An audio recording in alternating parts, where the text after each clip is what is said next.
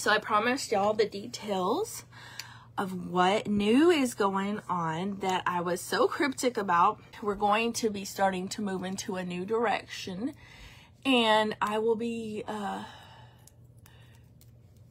when it comes to actually my own business, I have decided to bring to y'all some new goodies from a new company. The company is going to be skincare, health. It's going to have skincare, nutrition,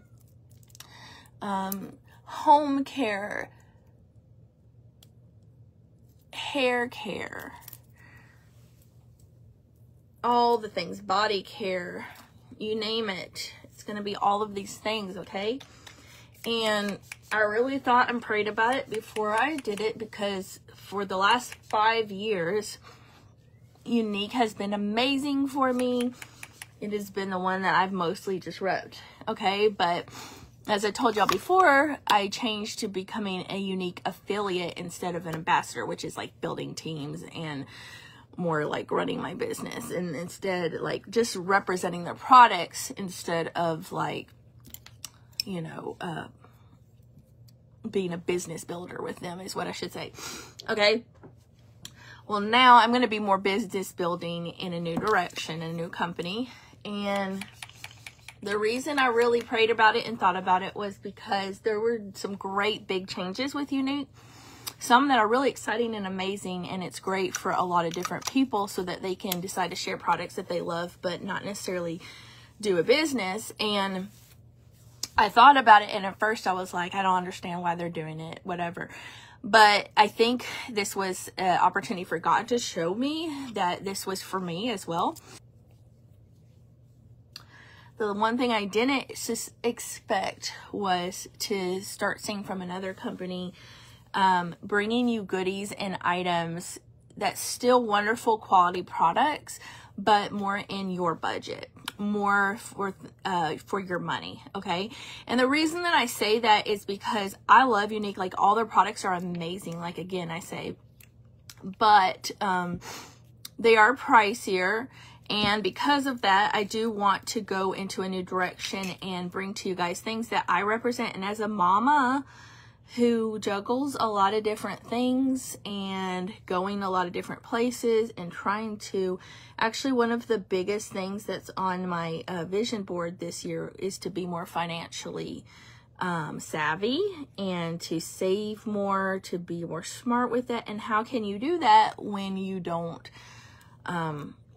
do it the right way? Okay, so I am going to be working with a company, and it is going to still bring you lots of the goodies that I'm showing you, but it is going to let you get more bang for your buck. It still has a wonderful mission. It is still going to be on a business level for me, where I'm actually still running a business, but I'm also going to be representing items as an affiliate for other companies, because I do love the products, like I said before. Just wanted to be realistic and transparent with y'all, because as I started shifting towards this other company, I was like confused, because I was like, well, people are going to think that I'm just trying to jump ship from Unique, and like I'm trying to just be wishy-washy about items.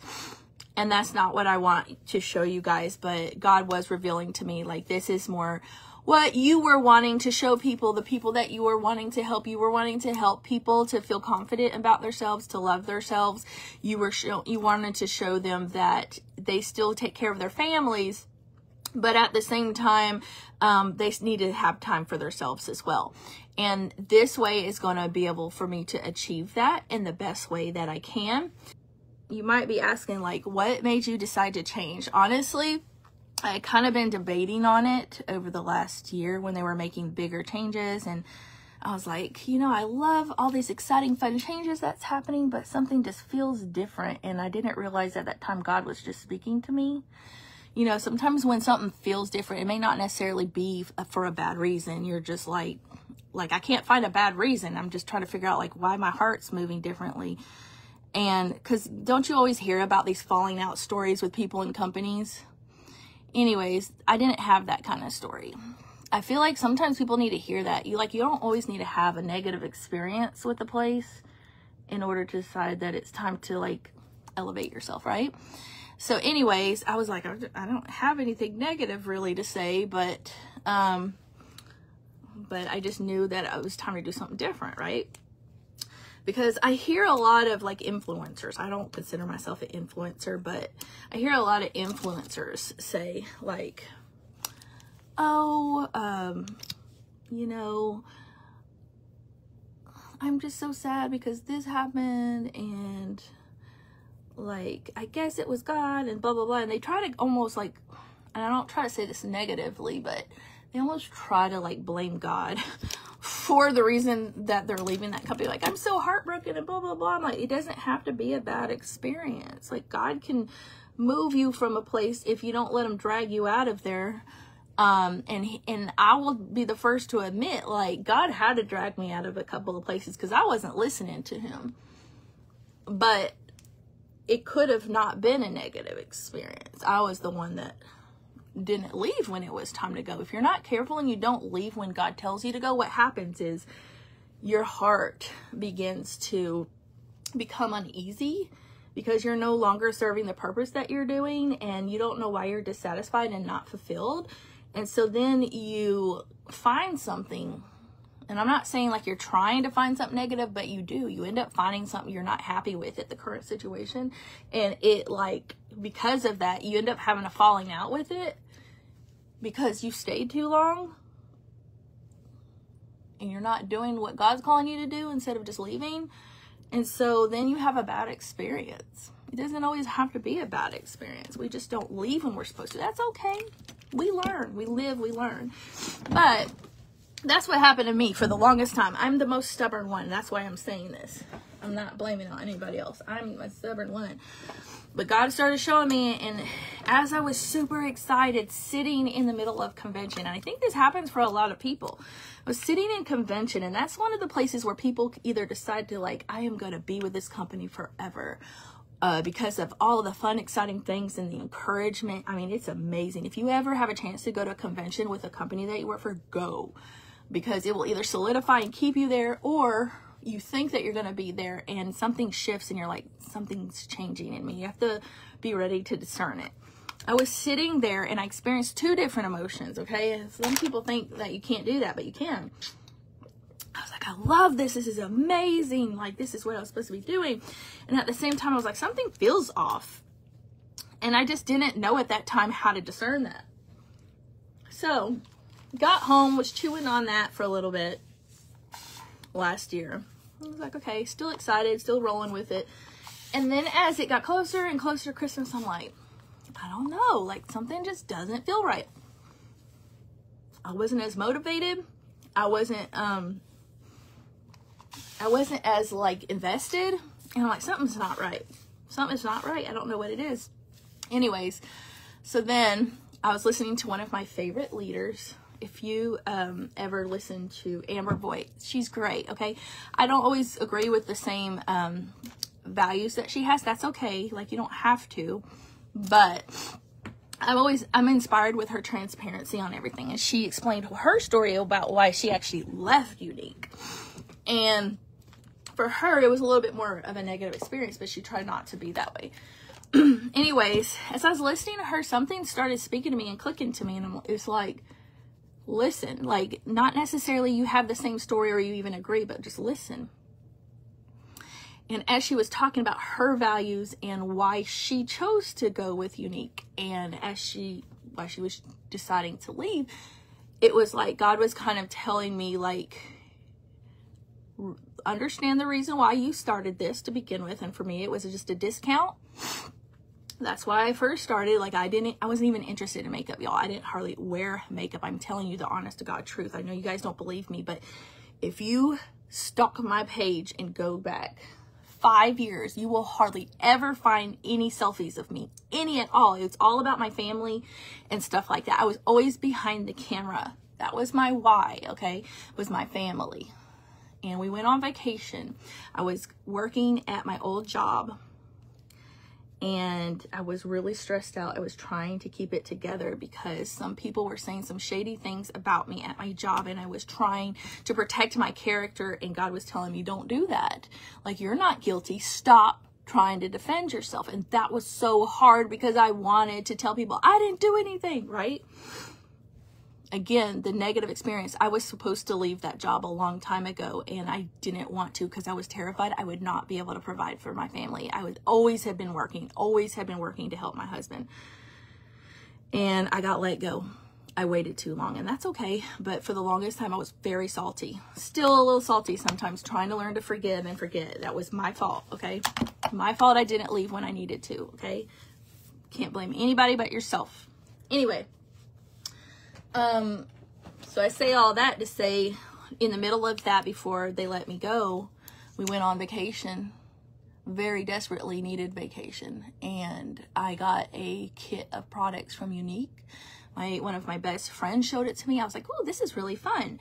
She's like, go ahead and share the products and stuff. And I was like, you know, can't hurt. I share stuff I love anyways. Like, I had tried Unique back when they had the old school two-step mascara or whatever, and I was like, this is cool, blah blah blah. Anyways, so I shared it, and then I was like, well, this ain't that hard to do. So I decided to dabble a little bit into sharing the products, right? And after that, COVID came. I got let go of my job as they got a new CEO. He said I wasn't a good fit for them. I'm like, are you freaking kidding me? I know why you're letting me go. It's from all this drama that this person started. Anyways, I had to let that go in the middle of trying to forgive and sort through all of that. I had to figure out what to do. I didn't want to go back to a standard job. I was kind of burnt out by that. And COVID hit. I wanted to be at home with my kids. I was working VIP Kid, which was teaching Chinese kids virtually English as a second language. Very actually easy to do. You're just doing a lot of like language, like with your hands basically. But I worked way too hard to get paid $8 an hour. And my husband's like, you can't keep doing this. This is like stressing you out. Well, I was sleeping through my alarms and everything because of the scheduling. So I let that go. I was like, it was cool while it lasted, but I let that go. And then I just decided to do Unique from home. My husband's like, let's do it. We might as well. Got to virtually train these kids anyways. Teach them. So we did that. And for the last couple of years, I was like, this isn't so bad. I like it.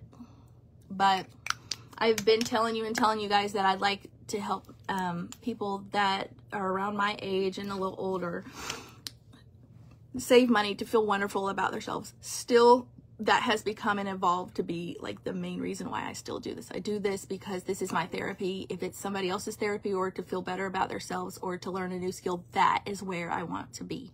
You understand me? And so as I learned that, and I've been putting together my vision board, and I heard that speech from the speaker Amber, I was like, yep, I'm listening to her because she knew her why and why it was time for her to leave. And she's very transparent about it. I may not agree on some of the things she does, but again, it doesn't really matter. It told me what to look for my why. Because you can be careful. You got to be careful because you will literally forget why you're doing the things that you're doing if you're not. All right? And if you just are there just to be committed to a certain company and that's it, and not for the reason of why you started it or trying to keep going with it, you get lost. You get lost in what you're trying to do, even with good intentions. So I was like, it's time for me to go. And I let my friend know. I was like, you're my best friend. I feel like I'm betraying you, sort of, is what I wanted to tell her by that. And she's like, no, I have been trying to work on not worrying about stuff like that. And I was like, I love you. Great. That's amazing. Because that's what I needed to be able to be released to do what I needed to do. And because of that, and she's such a good friend and understands, I don't know if I would have swapped over or not 100%. Like, I probably would have played in this stuff, but I feel even more like excited about it. if she wasn't the person she was, I don't know how I would have, because I really did it for her. Like, I love, even though I'm not a people person, I say that I really am not. I am a people person. I am totally a people person, because, you know, like, I need my group, my crew. That's why I call it my crew on my VIP group. If you're not on there, you should be on there. It's my group. It's my crew, right? Like, if you don't have a good crew, what do we have in life? I'm not going to go and, like, talk to people all day long. That is not my thing. I'm definitely still introverted, but my crew is my crew. And that's why I do what I do.